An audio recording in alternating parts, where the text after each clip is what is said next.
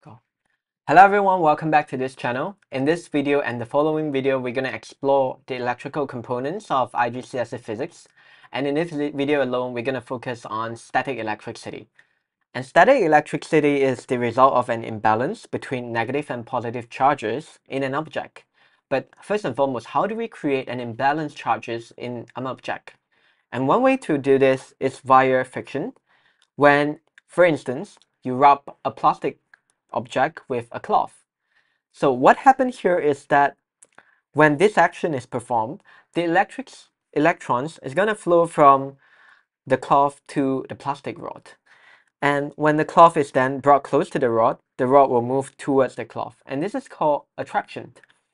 And if you were to rub another cloth with, rub another plastic rod with a cloth, and then bring this two plastic rod together, which they both have electrons, you are going to see both rods move away from each other, and this is called repulsion.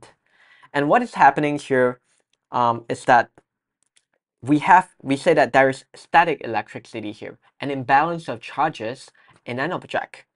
So another way you can demonstrate static electricity is when you rub your hair with balloon, because the electrons from your hair is going to move from your hair to the balloon, and then because now your hair has loses electron, therefore it is positively charged. And for the balloon, it has gained electrons, therefore it is negatively charged. So your hair will be attracted to the balloon. And in other words, we have created an attraction between your balloon and also your hair. So before we discuss how does this thing happen, we do need to understand how an atom is like.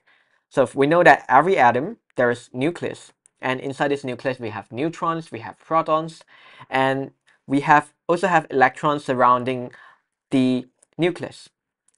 And the positive charge and negative charges in an atom are equal, so that this atom has no electric charge. We say that it's a non-neutral atom.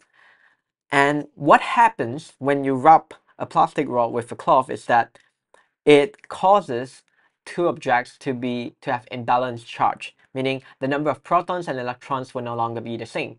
So as for the cloth, because it loses electrons, it will be positively charged because now the proton number is greater than the electron number.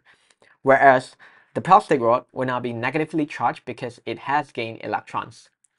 So that's all about static electricity. And to understand electricity better, you also need to understand what is the difference between conductor and insulator. Conductors are some substance that allows the flow of electrons, all right, like matter, gold, copper, whereas insulator is those that inhibits the flow of electrons, like glass, plastic, and amber. So charge can move through conductors and not insulator. And one reason for this is because the electrons are tightly bound in an atom of an insulator, so they cannot flow quite freely like the electrons in a conductor. So here's another concept you need to know for this chapter. It's called electric field, a region of space in which an electric charge will experience a force. We know that we have positively charged atom and negatively charged atom. Just know that for there is a line of force around these charges. This is why your hair is attracted to the balloon instead of the balloon attracted to the air, because the hair is positively charged and it moves towards the negatively charged object.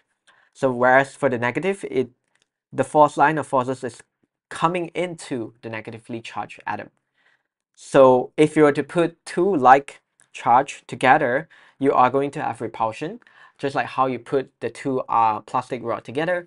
And whereas if you have a positively charged atom to be with a negatively charged atom, it's going to have attraction, just like the magnetic field that we learned in the last chapter, whereas north attracts south and north will repel north. I mean the like poles. But do know that magnetic field and electric field are not the same. So if let's say you have two parallel plates, this is the electric field line that you should draw from the positive plate to the negative plate. And for charged particles, it's measured in terms of Coulomb named after the scientist Charles Augustus Coulomb. He discovered that the force, meaning attraction or repulsion, between two charged objects depends on how big the charges is, and how he quantified these charges is that he used the unit coulomb. And for one electron, it is worth negative 1.6 times 10 to the power of negative 19 C, and proton is the same value but in positive form. And knowing this is important and as it helps us to understand electrical quantity in the next chapter. But for now, just know that this is the number that is used to represent electrons and protons. So let's do some positive questions to understand what other types of questions that will be asked. First, what is the definition of an electric field? An electric field is which an electric charge experiences a force. The force could be an attraction or repulsion. So that's donkey. And next up, which of the diagrams below shows the correct electric field pattern? We know that the line of force will come out from the positive plate to the negative plates. So it's not like that, it's not like that, whereas it's more like that, like B here, from positive plate all the way to negative plate. So our answer is B. So a PVC rod is wrapped with a nylon cloth, very similar to what we just discussed. The process causes electrons to be transferred, causing both objects to be twin charge. So which of the row correctly give the nature of the charge on both cloth and the effect of the object have on each other? We know that in this scenario, the electrons from the nylon cloth is probably going to transfer to the PVC cloth, which causes the cloth to have a positive charge, which causes PVC to have negative charge. And so we know that the charges on the rod and cloth is going to be opposite of each other. And then the effect of it, because it's opposite charges, it will attract. Therefore, my answer here should be donkey. All right. So last question. A student rubbed a polystyrene rod with a cloth, giving it a negative charge. She then hold it near. So this is the polystyrene rod, conducting sphere as shown in the diagram. Which of the diagrams show correct distribution of the charges? So now this rod has negative charge. We know that negative charge will attract positive charge.